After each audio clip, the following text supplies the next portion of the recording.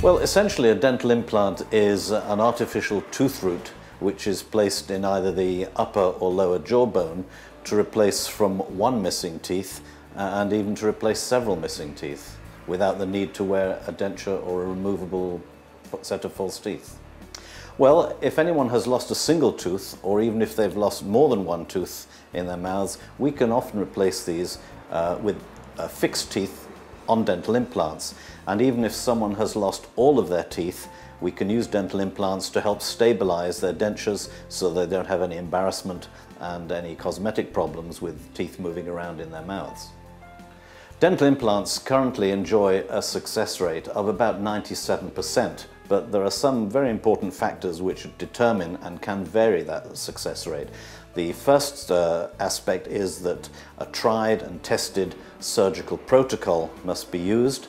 Also, the clinical expertise and experience of the operator who's actually placing the implant is important.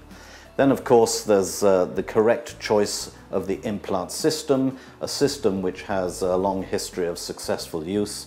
And lastly, but very important, is that we do require a high level of patient compliance when it comes to maintenance and hygiene.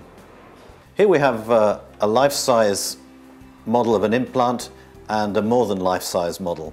The reason for plating a dental implant is to replace a missing tooth.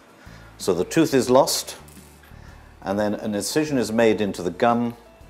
The implant is then screwed into the gum and normally left for a period of weeks to heal up. Following the healing, we put a peg into the implant that is also tightly screwed in. Then the crown or the artificial tooth is made to fit on the implant, and the patient has a fixed, permanent and aesthetic replacement. It's totally changed the way I eat. I can now eat properly like I used to when I was very young. And it's made eating a great pleasure. Rather than selecting items to eat, I can now eat anything at all.